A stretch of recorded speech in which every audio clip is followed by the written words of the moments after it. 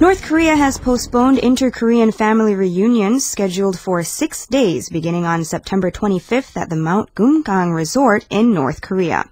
The North's Committee for the Peaceful Reunification of the Fatherland said Saturday that the family reunions will be put off until proper conditions for dialogue are met.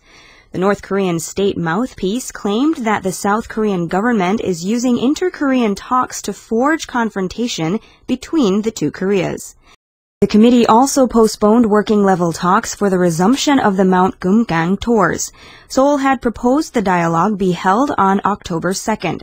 The committee denounced South Korea for insulting North Korea by calling the Mount Gumgang tours the North's dollar box.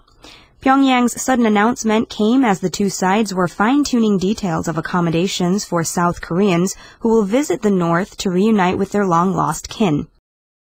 Upon North Korea's announcement, both the ruling Saenuri Party and the main opposition Democratic Party issued a statement blasting the decision.